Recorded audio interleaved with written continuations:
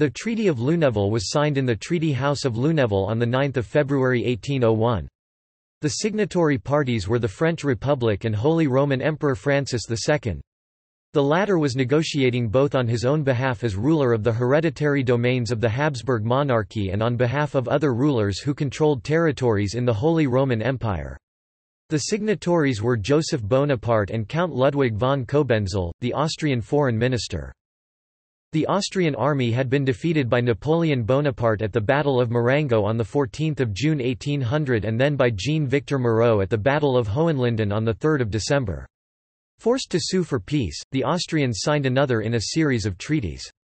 The treaty, along with the Treaty of Amiens of 1802, marked the end of the Second Coalition against the French First Republic. The United Kingdom was the sole nation still at war with France for another year.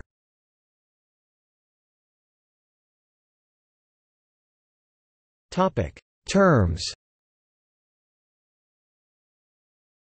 The Treaty of Lunéville declared that, "There shall be, henceforth and forever, peace, amity, and good understanding," among the parties. The treaty required Austria to enforce the conditions of the earlier Treaty of Campo Formio concluded on 17 October 1797. Certain Austrian holdings within the borders of the Holy Roman Empire were relinquished, and French control was extended to the left bank of the Rhine, in complete sovereignty, but France renounced any claim to territories east of the Rhine. Contested boundaries in Italy were set.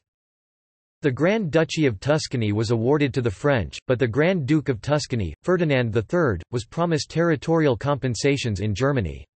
In a secret article, the compensations were tentatively set to be the Archbishopric of Salzburg and Berchtesgaden.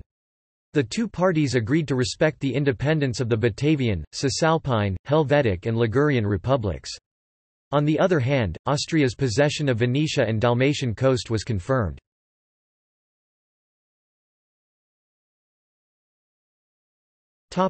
End of peace. The Austrians resumed war against France in 1805.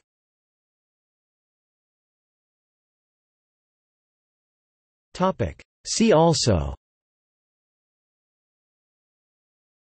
List of treaties, Oranienstein letters.